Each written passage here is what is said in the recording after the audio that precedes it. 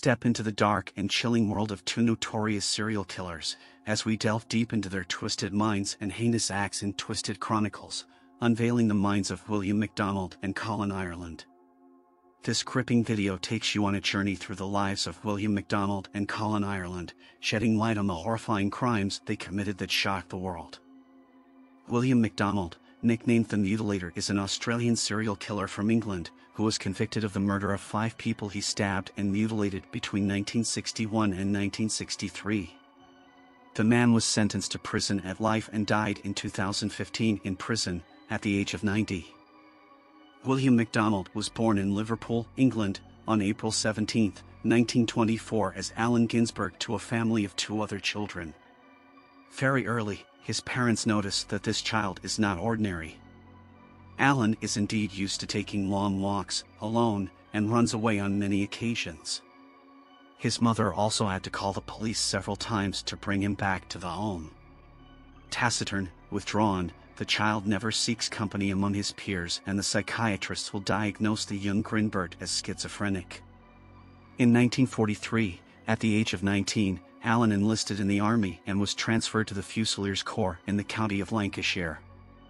There, he is raped by a corporal while he is in his company in an anti-aircraft shelter. His superior threatens him with death if he speaks. Traumatized at first sight by what has just happened to him, the young soldier Grinberg seems to change his mind to tell himself that he appreciated the experience. But being homosexual at that time meant having a life of misery and humiliation. The rape suffered, the corporal's contempt for him, will play an important role in the plot of events to come. In 1947, Allen Grinberg left the army where psychiatrists confirmed the diagnosis made by their colleague. The man is schizophrenic. His brother then has him locked up in a mental asylum in Scotland where the cells are freezing. Allen receives electric shock treatment there every day. After 6 months, his mother takes him out and brings him home. He then mixes with bar life and becomes an active homosexual, openly soliciting men in toilets and in public bars. His homosexuality makes life difficult for him, and he goes from job to job because of the taunts and insults he cannot handle. Worried about his mental health, he consults a psychiatrist and tells him that he is plagued by visual and auditory hallucinations. On the practitioner's recommendation, he decides to spend the next 3 months in a mental institution, but nothing changes. Convinced by those around him that he was solely responsible for his condition, Allen Grinberg decided to flee England and emigrated to Canada in 1949, then 6 years later to Australia in 1955. He wanted to start a new life and to do so change of name. He will henceforth be called William MacDonald. Shortly after arriving in the southern land, he was charged with indecent assault for touching a detective's penis in a public toilet in Adelaide. He goes to court and is sentenced to 2 years probation. He moved to Ballarat, in the neighboring state of Victoria, and found work on a construction site. His colleagues make fun of him and his mannerisms and call him poufter, equivalent to pedal in French. In retaliation, he buys a very sharp knife and slashes the tires of their bikes. Very quickly, and because of these taunts, he is forced to continually change jobs and move from one state to another. His rage also increases against his executioners as he goes along, accentuating a nascent paranoia. Indeed, he imagines that all the people he meets talk and make fun of him behind his back, and that the army corporal who raped him insults them. In 1961, William MacDonald moved to Sydney to an East End facility. The murders began in Brisbane in 1961. MacDonald befriended a 55-year-old man, Amos Hurst, outside the Roma Street Transit Centre. After a long drinking session in one of the local pubs, they returned to Hurst's flat where they consumed more alcohol. When Hurst became drunk, William began strangling him. Hurst was so intoxicated that he didn't understand what was happening and eventually started bleeding profusely. Blood flows from his mouth onto MacDonald's hands, who punches him in the face, finishing him off. The body was found 5 days later. MacDonald reads the obituary notice in the newspaper where he first learns that the man would have died accidentally. The death will eventually be converted back to murder. His next victim is named Alfred Reginald Greenfield. His body was found naked and was the subject of more than 30 stab wounds. The police discovered that he was also mutilated since his genitals were severed. William MacDonald met Alfred while he was sitting on a bench in Green Park, which is opposite St. Vincent's Hospital in Darlinghurst. As with his previous victim, MacDonald offers the man a drink with him and drags him to the nearby baths with the option of drinking more alcohol there. MacDonald feels his urges assailing him and he struggles to restrain himself from killing Alfred on the spot. He must wait until the latter is sufficiently intoxicated so that he struggles less and makes the victim easier to kill. This is what happens a few tens of minutes later. He then takes him to a quiet corner and there stabs him 30 times. The ferocity of the first blow tears his artery. MacDonald then pulls down his pants and underwear and slices off his penis and testicles, which he later throws into Sydney Harbour. The third victim follows very quickly. This is William Cobbin, 55, whom he meets at Moore Park. He puts on his plastic raincoat and takes his victim to the public toilets. As Cobbin sits, MacDonald uppercuts him and stabs him in the neck, severing his jugular vein. Blood spatters the arms and hands of the murderer as well as the walls of the toilets. His victim dead, he pulls down his pants like the others and cuts off his genitals. Her body was found in a public restroom in Moore Park. On March 31, 1962, the murderer went hunting again in New South Wales and fell on Frank McLean. The day before, MacDonald bought a knife from a sporting goods store in Sydney. He then leaves his hotel room in Darlinghurst and follows his victim, who walks quietly down Burke Street, past the local police station. He catches up with him and strikes up a conversation with him and offers him a drink at a bar around the corner. Upon entering a dark area, MacDonald stabs him in the face and then punches him, knocking him off balance. McLean escapes the assaults of his attacker thanks to the arrival of a family who pass not far from them and whose baby, confined in a stroller, begins to scream. The father of the family discovers McLean, mortally wounded, his face bloody. Accompanied by his wife and baby, the man goes to the police station in search of an agent. During this short time, MacDonald, concealed, comes out of his hiding place to finish his victim lying on the ground. He pulls the barely alive body down the dark lane and stabs him again in the head, neck, throat, face, chest, stomach and abdomen before pulling down his pants and stabbing him. Cut off the genitals, which he places in a plastic bag and then throws them away. The police arrive a few minutes later and can only note the death brought by multiple stab wounds. The inspectors put on the investigation then think they are dealing with a serial killer, possibly a deranged surgeon. The way the genitals were sliced would indicate that the person who performed this operation has years of surgical experience. MacDonald, who works under the name of Alan Esward Brennan, sorting mail at the local post office, gets fired. He is tired of jumping from one job to another and decides to go into business.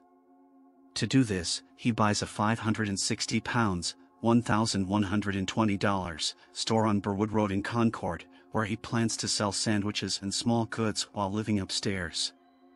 The store is also an agency for a dry cleaning company. He will actually only live there for a week after giving the security deposit. On the night of Saturday, June 6, 1962, William MacDonald goes to a wine bar, the Wine Palace, which is on Pitt Street, Sydney, where he meets Patrick James Hackett, 42, a thief recently released from prison. He approaches him and offers him to come to his house to continue their alcoholic evening. After a while, Hackett eventually falls asleep and falls to the ground. MacDonald then pulls out his knife and strikes him in the neck, piercing his skin through and through. Hackett wakes up from the pain inflicted and tries to protect himself by pushing the knife away with his other hand. MacDonald manages to punch him in the heart, however, killing him instantly. Enraged, he strikes several more blows until he loses his breath. His victim's blood spills in fury not only on the floor but also on the walls. The dull knife, MacDonald fails to cut the genitals of his victim. The impulse falling and the endorphin effect with it, he collapses and falls asleep. When he wakes up the next morning, he finds himself lying next to his victim, covered in his blood which has leaked through the cracks in the wood and spilled onto the counter of the store.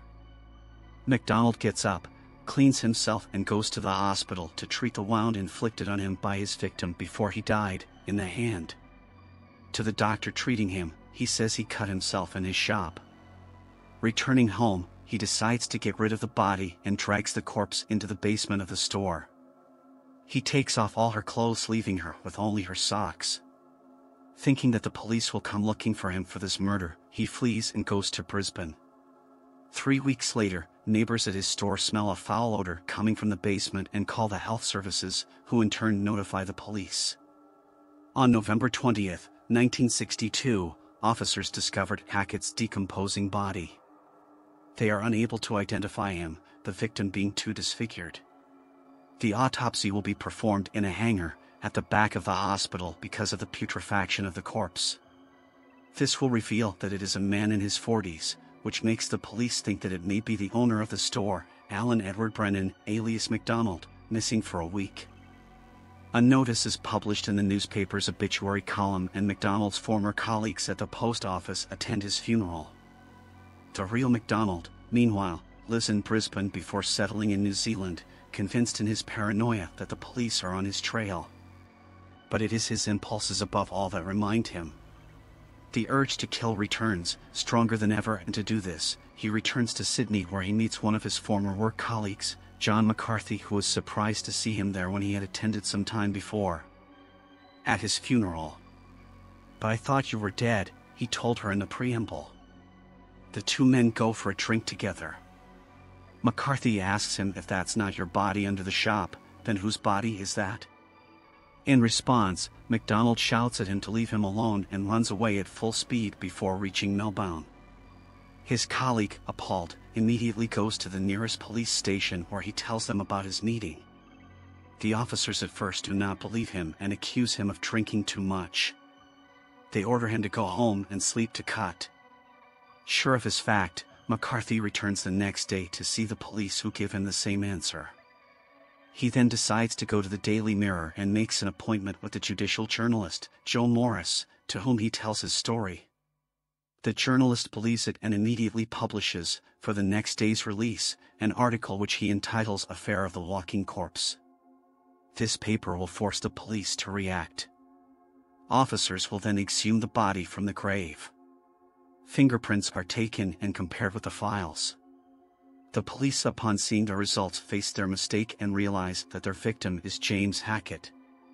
Detectives realize that the murderer is actually the owner of the store. The wounds and mutilations inflicted on the corpse lead them to believe that MacDonald is also the mutilator, this serial killer who has eluded them so far. Wasting no time, a composite sketch was made and the image distributed to newspapers and venues in Sydney and surrounding provinces. Meanwhile, William MacDonald is employed at the Melbourne Railways. In order not to be recognized, he dyed his hair and let his mustache grow. He lives in a boarding house where he calls himself Alan MacDonald. Despite this, he is recognized by his colleagues, who denounce him to management. She agrees with the police. MacDonald has to come get his check for the week. The police will grab him then. And that's what happens. The agents fall on him, handcuff him, and take him to the station in custody. Very quickly, MacDonald admits the murders, explaining that they are due to an irrepressible impulse of desire to kill. He tells the detectives the origin of his problems, the rape suffered in the army. His revenge, he would then have exercised on his victims. Rushed before the judge, he is accused of 4 first-degree murders. The trial date is set for September 1963. During the trial, William MacDonald spoke very freely about his crimes and gave morbid details.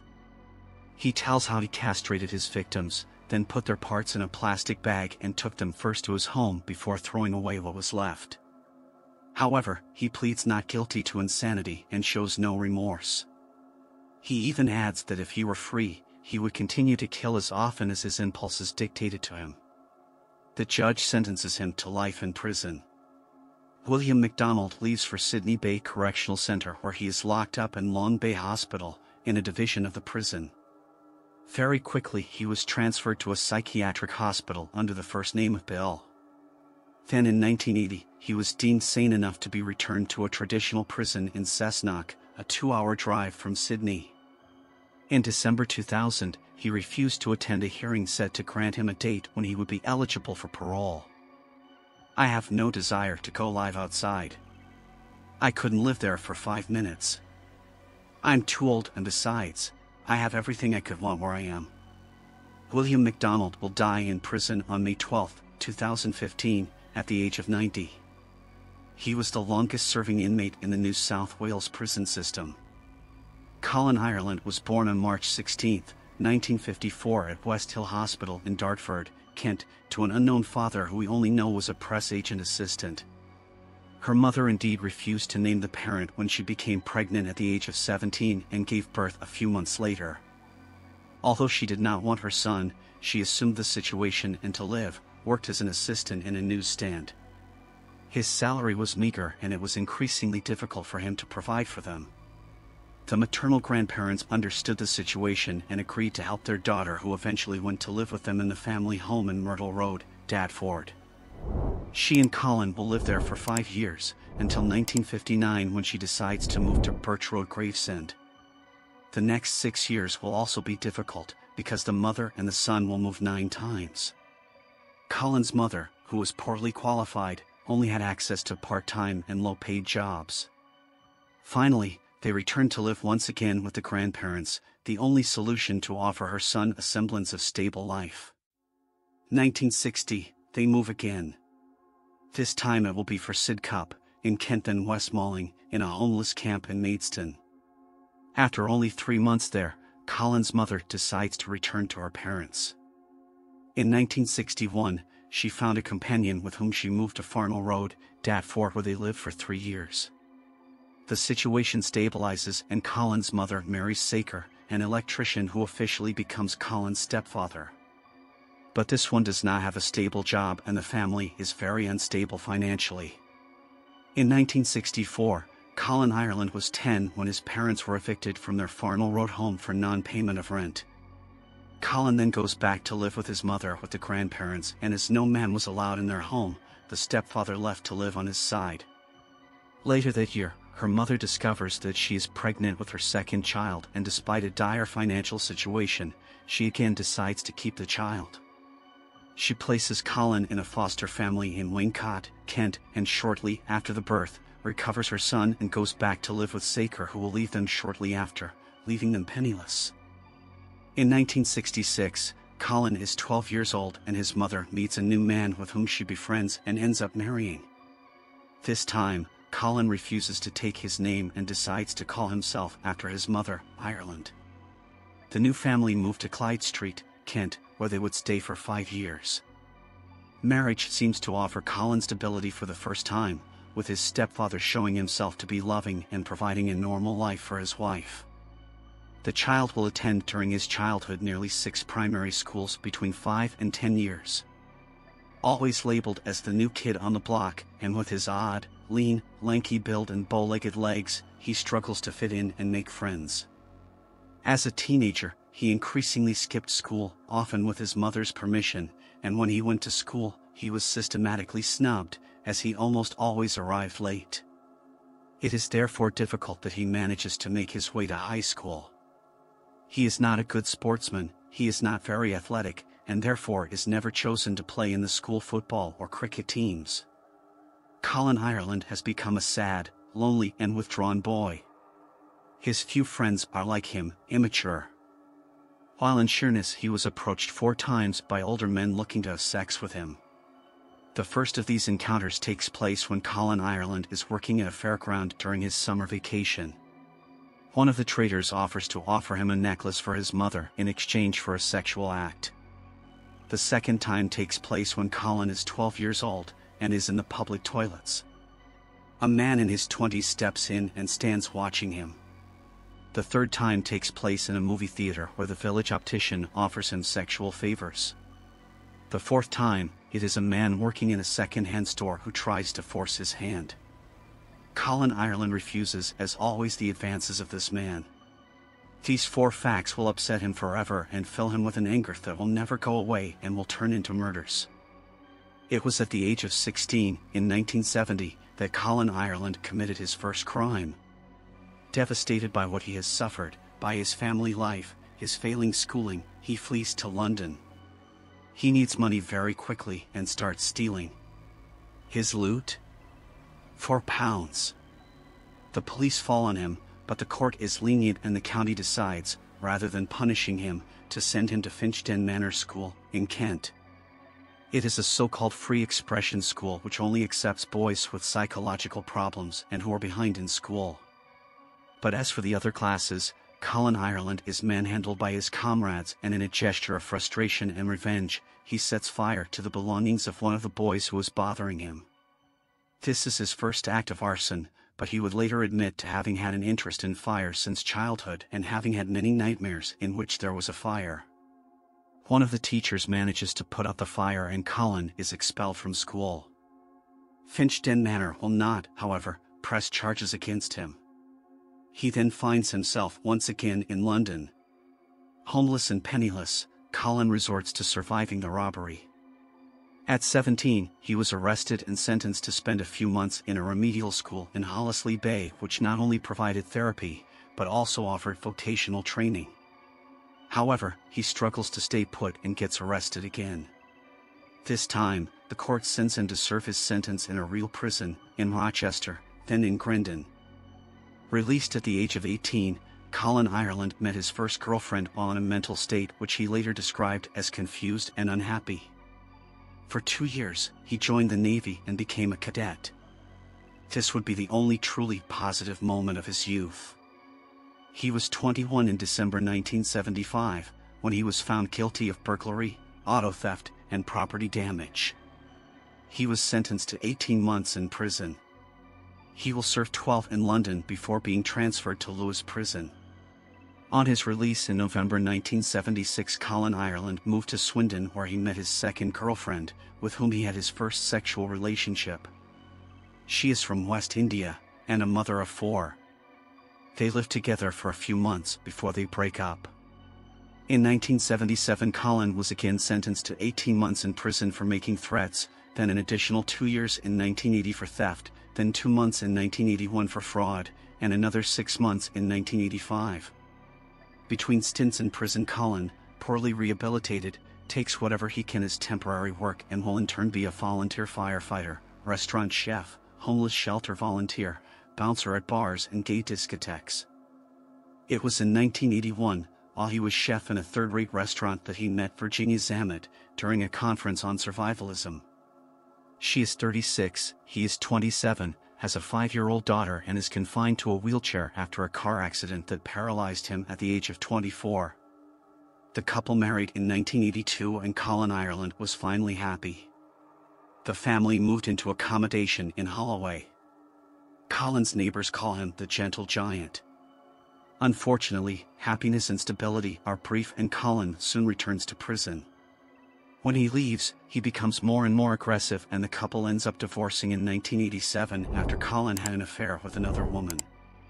In 1989 he met Janet Young, the owner of the Globe pub in Buckfast, Devon. She has 2 children, aged 11 and 13, and lives above her pub.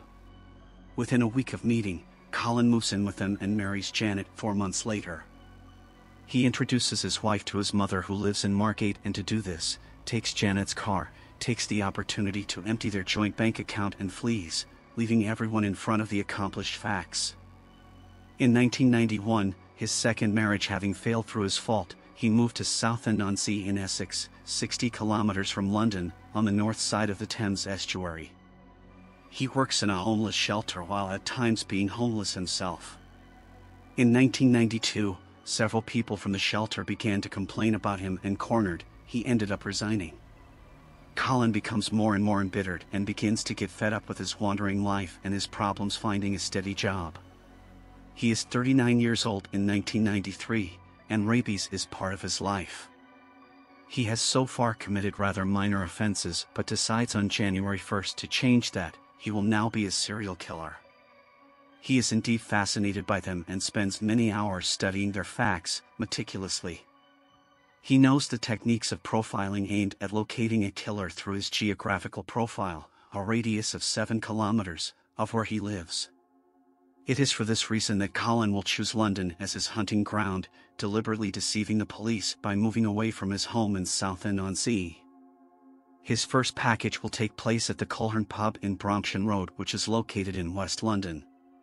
It is a place that is renowned for its ease of finding a one-night partner. Customers wear a handkerchief with a color code that tends to signal to singles their sexual preferences, which avoids misunderstandings. Colin Ireland began frequenting the pub on March 8, 1993. He posed as a top, that is to say a master SM, a dominant partner. His first victim will be a 45-year-old choreographer, Peter Walker.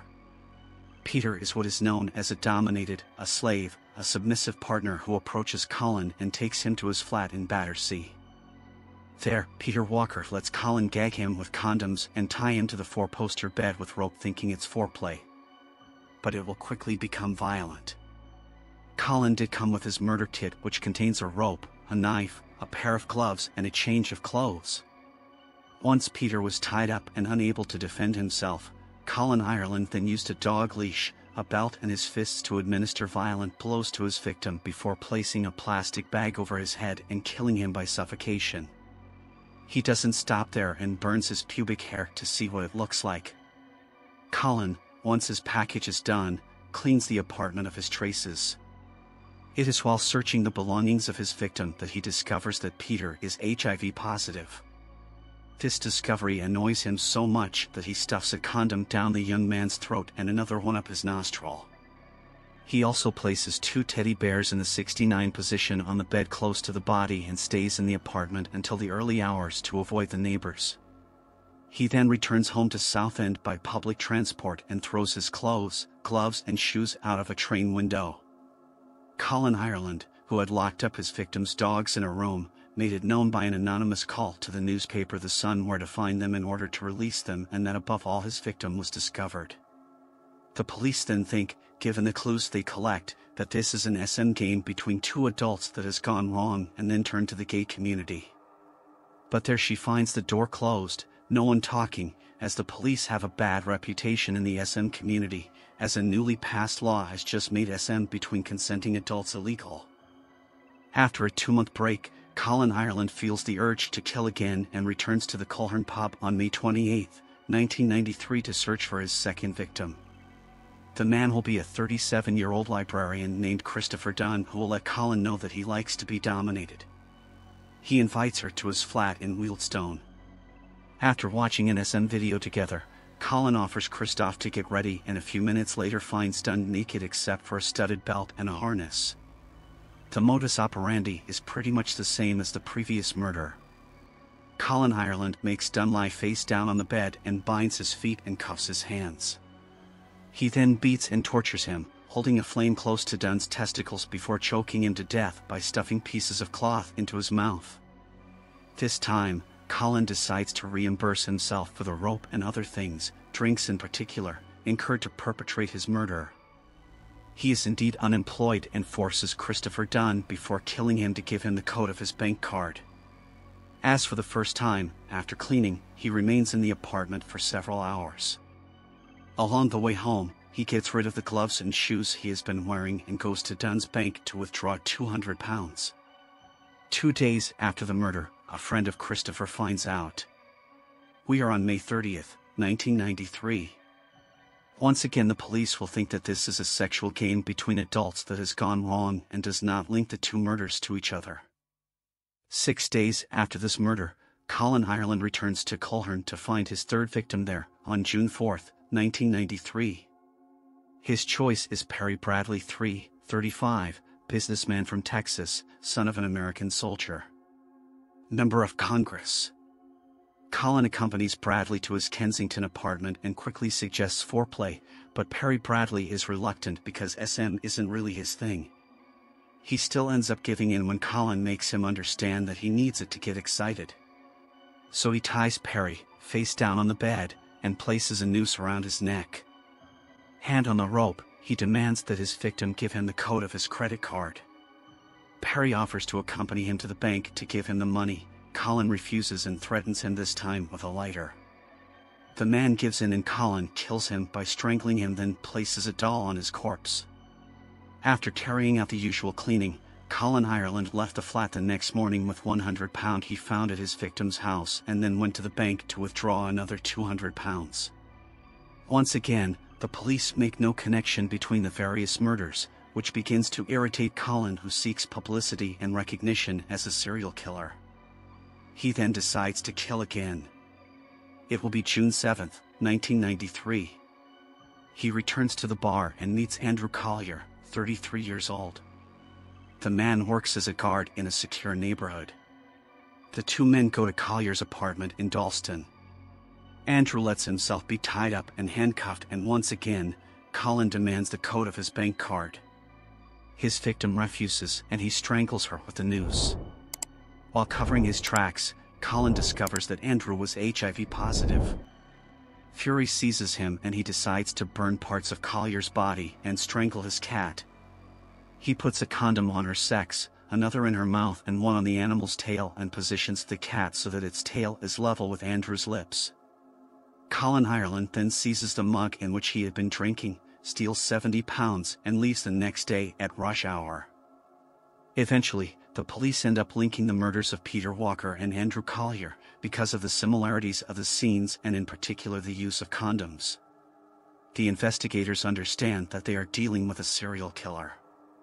Moreover, Colin Ireland calls them on June 12, 1993 to tell them that he has killed 4 men and that they must prevent him from killing again because he was going to commit a new murder. His 5th and last victim is the Maltese chef Emanuel Spiteri, 41, who liked to dress in leather. It was on the night of June 12, 1993 that they met, still at Colhern, and then went to the victim's home, by train, to Catford. As soon as he arrives, Colin ties Spiteri to his bed, handcuffs him, puts a noose around his neck and asks him for his bank card code before strangling him. He then watches television until the next morning and, before leaving, tries to set the apartment on fire, hoping that the entire building will go up in flames. But the fire will go out by itself in Spiteri's room. The next day, Colin Ireland calls the police and lets them know they need to search for a body in South London and gives them the address.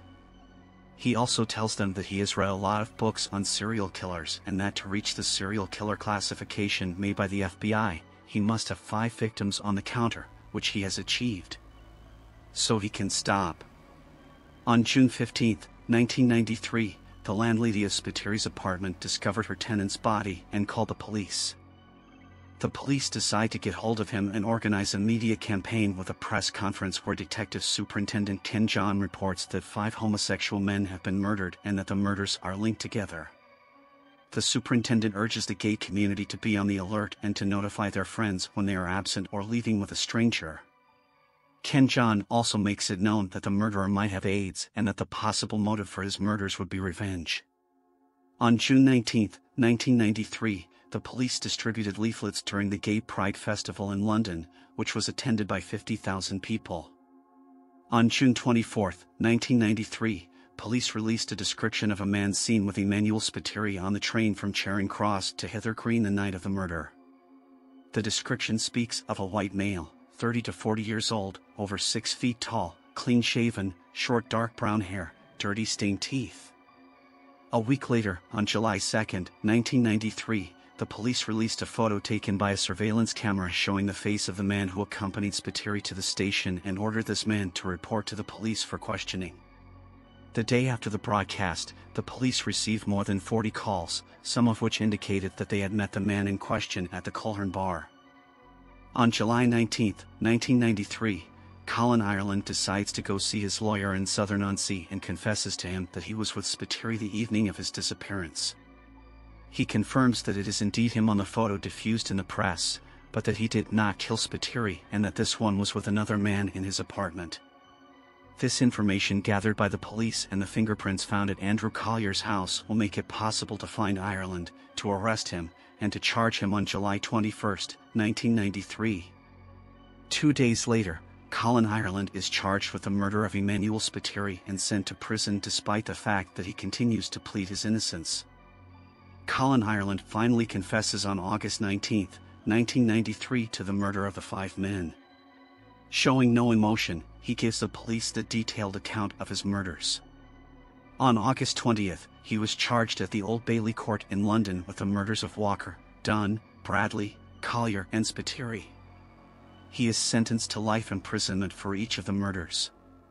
In his confession, Colin states that he was not at any time under the influence of drugs or alcohol at the time of the murders, that he was not gay or bisexual, that he was never undressed or engaged in sexual activity with his victims, and that he never felt any sexual thrill in committing these murders, that he chose his victims among gay people because they were easy targets. According to him, it was extreme male deviance that had triggered his anger in his youth and which exacerbated his desire for murder against gay SM. Colin Ireland saw himself as an expurgator who exterminated vermin and aspired to be recognized as such. The judge who sentenced him said, "To take one human life is a scandal, to take 5 is carnage. In my opinion, it is absolutely clear that you should never be set free."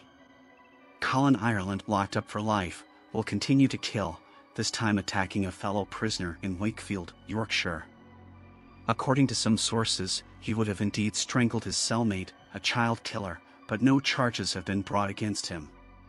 2 weeks after this murder, he was transferred to a maximum security prison at Whitemoor Prison in Cambridgeshire, where he will remain alone in his cell. Colin Ireland died in February 2012 at the age of 57. His death was attributed to pulmonary fibrosis. As we close the chapter on the lives of William MacDonald and Colin Ireland, we're left haunted by the stark reminder that darkness can lurk behind the most unassuming facades. The stories of these two serial killers serve as cautionary tales, urging us to remain vigilant and empathetic to those around us. Through understanding and addressing the complex factors that contribute to such atrocities, we can hope to prevent future tragedies. Thank you for joining us on this chilling exploration of the human psyche and scary facts.